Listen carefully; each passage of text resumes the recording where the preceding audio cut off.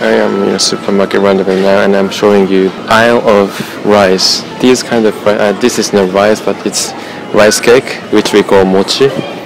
But these kind of rice, yeah, these are kinds of rice.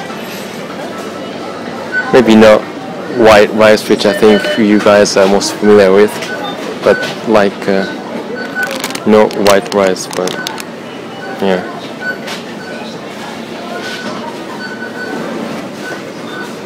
So this is how Japanese rices are sold, and by rices I mean there are many kinds of rice, so I call rices. Some, I think in this store the heaviest one is 10 kilograms, and this particular one is this price, Tochigi made.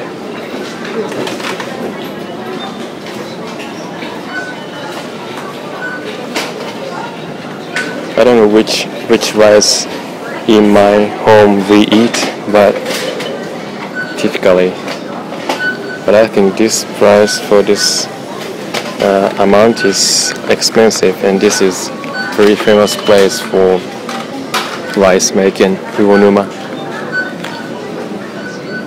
There are brands, you know. For example, this rice look expensive. Paper-ish package, 2 kilograms, and this price.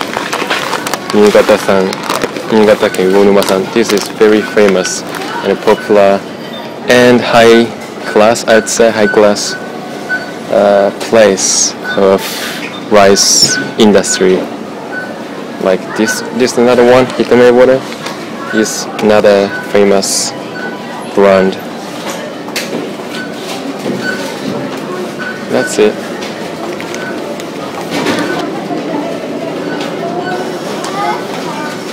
And we have rices that you don't have to wash beforehand. Those kind of rices are called musenmai. So I think in my home we use musenmai rice. You know, it's strange to say musenmai rice because musenmai already means no washing rice.